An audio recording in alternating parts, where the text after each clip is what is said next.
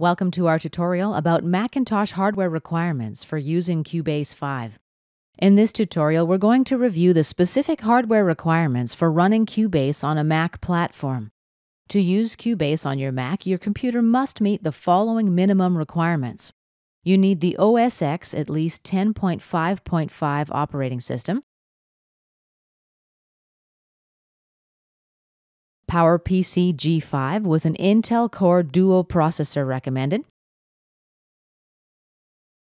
You need at least 1024 megabytes of RAM, and most computers these days come with much more than this.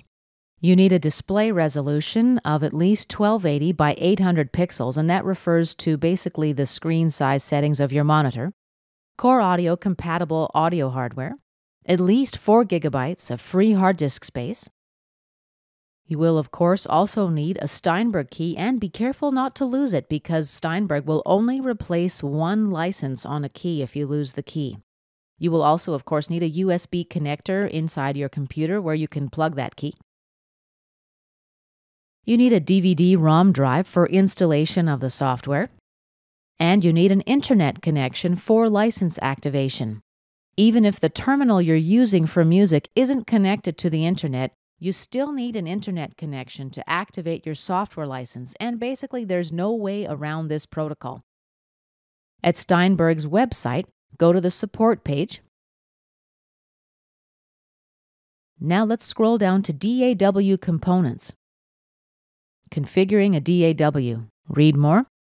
Here you can find a lot of information about setting up your computer system for working with a digital audio workstation. You'll also see a list of which audio hardware has been tested and it is compatible with Cubase. Now let's talk about your audio hardware. It needs to support stereo recording. You need 2 inputs at the same time, at least.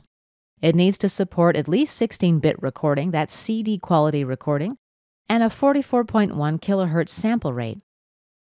Again, both of these are required for CD quality recording. You must have a Mac OS X compatible driver, either Core Audio or ASIO.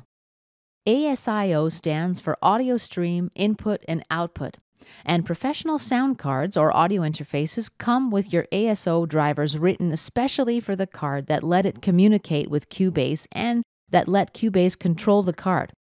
This is a technology Steinberg developed to synchronize communication between the inputs, the card, the computer, Cubase, and the outputs, and to do this with the minimum amount of delay and error. You can use Cubase with the built-in audio hardware on your Macintosh.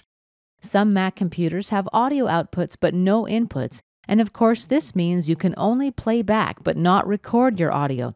You'd need to get additional audio hardware to be able to record audio. This concludes our lesson about Macintosh hardware requirements.